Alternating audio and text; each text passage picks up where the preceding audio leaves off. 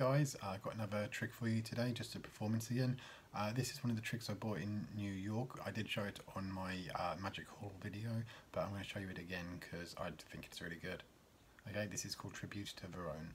Okay, so we'll start off by taking the cards out of the case and showing that the case is actually shrunk into this little baby deck. Now we're going to go through, because I think the jokers are still in the deck and we don't need them. Okay, there's one and there's the other one. Okay, we'll get rid of them.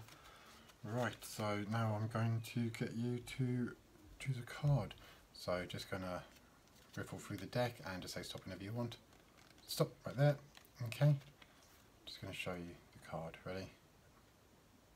And turn away. Okay, hopefully you saw that.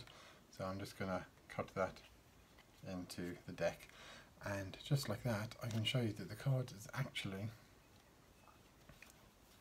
disappeared from the deck. There you go, go through it, keep an eye out for your card, whatever it was.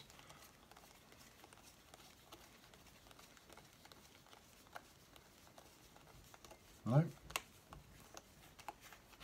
Right, I didn't think so. But we have got this little card case here.